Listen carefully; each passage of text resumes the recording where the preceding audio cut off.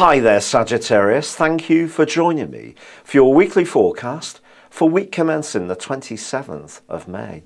If you think back over the last 12 months, I do feel that there may have been one defining moment in a key relationship. This could have seen you fall in love with someone, fall out of love with someone, meet a new sparkling friendship, or connect with a group of people that you really felt that you could completely relate to in a very smooth and upbeat way. And all this goodness has come from the fact that Jupiter has been making its way through your sector of relating. And when I say goodness, particularly if a relationship is finished, it's because maybe at the time it was very painful, but you were sprung from this situation, whether by choice or not, because there was something bigger and better waiting to come along. And if you're still waiting for that moment to emerge, this week can be truly significant, because your ruler Jupiter is now going to be connected with Mercury, the planet of talk and thought, and Venus, the planet of love.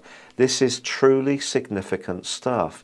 It could see you want to hang out with one person or a group of people that you feel really mellow with, love exchanging ideas with, bouncing things off one another, or it could mean that you're about to meet someone new and truly thrilling and exciting.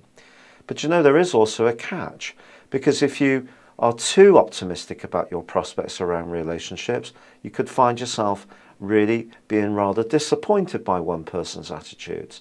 Because putting people on a pedestal is actually not such a good thing to do. And it's not great if anyone puts you on one either. And Neptune is going to be doing its best this week to provide some confusion and some foggy thinking around the more emotional elements of relating.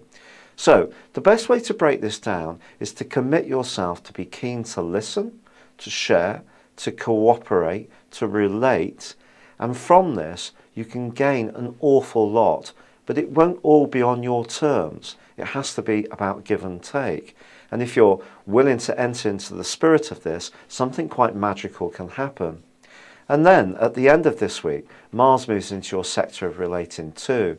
Now Mars is much more impatient. It's going to be with you for 6 weeks in this area, and it's saying, I want it and I want it now, whether it's to a competitive job, having a greater edge when it comes to your sporting interest, or if it comes down to hunting that ideal partner.